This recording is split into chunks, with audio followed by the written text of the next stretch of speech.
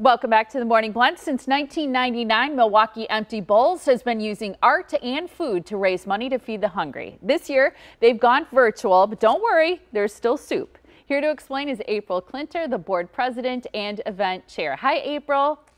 Good morning, Molly. How are you doing? I'm doing good. I think a lot of people are going to be relieved because this is a very popular event to hear that they're still going to be able to get their art and still be able to get their soup. Yeah, we've pivoted. It's been very different for us planning it and trying to figure out how to accomplish it, but it's still coming. So we are happy to say that there are about 1,500 bowls available, which is a little less than we would normally have at our in-person event, but still quite a few. And you will be able to get those at Outpost stores, all locations, the Potter Shop in Waukesha, Wood Harvest out in Milwaukee, or you can stop at in West Dallas at Queen City Club. Wonderful. I like that there's so many different locations. I want to make sure that I mention both your Facebook page as well as your website, because this is where people are going to find details. You just mentioned where people can get a bowl, but they're going to wonder, Right. Where can I pick up my soup? How can I take part in it?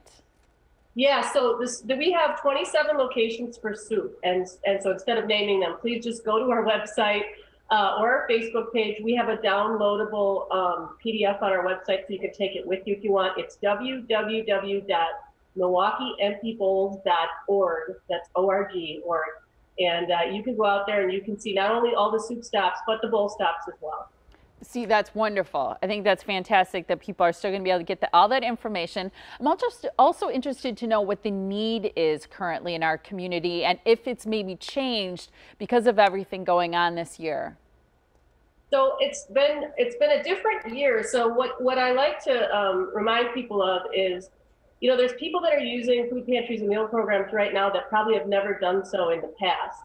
So we got some facts to use in our publications from the Hunger Task Force, and basically they've seen about a 30% rise in the use of food programs and meal pantries in Milwaukee. They estimate about 1 in 4 kids right now are going to bed hungry, and we're looking at probably in the neighborhood of 34,000 people a month using those programs. It's so hard to think about people, children perhaps especially, but anyone going to bed hungry. So I appreciate how critical the need is. On October 11th, you're going to have a Facebook Live event. What's happening as part of that? So we're going to get together a small panel of people that would normally have been at the physical event, and they're going to talk about what the impact is to the recipient organizations, so those food pantries and meal programs, what the impact has been to our restaurant partners, because they've supported us throughout the years, so we're trying to communicate what's going on with their business and how we can help them, what's going on with our local artists and the potters that make all that pottery that we get these beautiful bowls we put out for everyone. And then we're going to talk a little bit with MSOE, who's a standing partner of ours, about how they do work in the community and what their students are doing to try to help.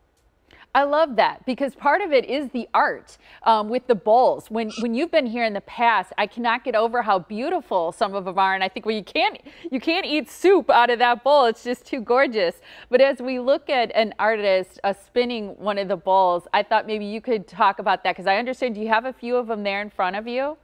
I do. So I went out this weekend, and my friend and I, we did 6 soup stops and 4 bowl stops.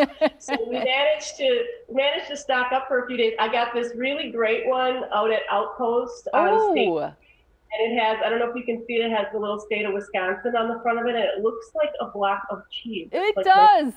That's hilarious. I love that. Yeah, so I just got that one. There's also, some people always covet these. These are the wood bowls that we get from the Wisconsin wood turners. You have to still search just like you would at the event, but you can find these out there in some places.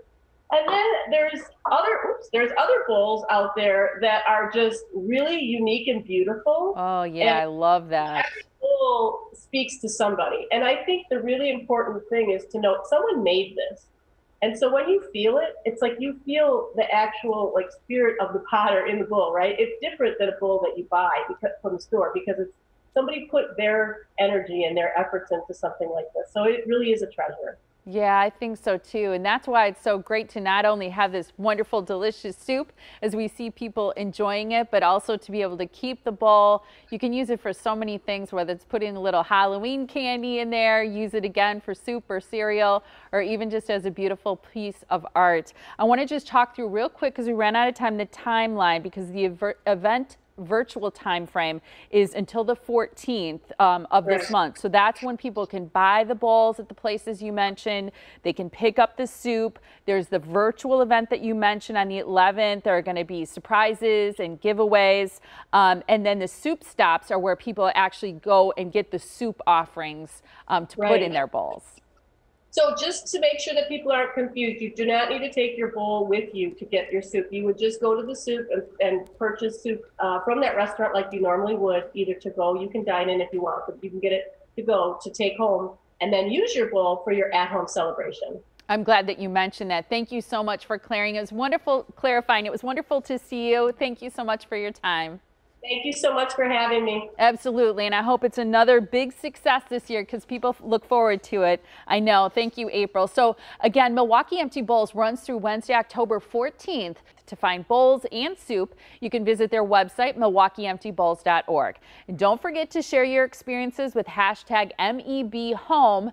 And finally, join Milwaukee Empty Bowls on Sunday, October 11th at 11 a.m. for that live Facebook event we mentioned. There will be surprises and lots of giveaways too.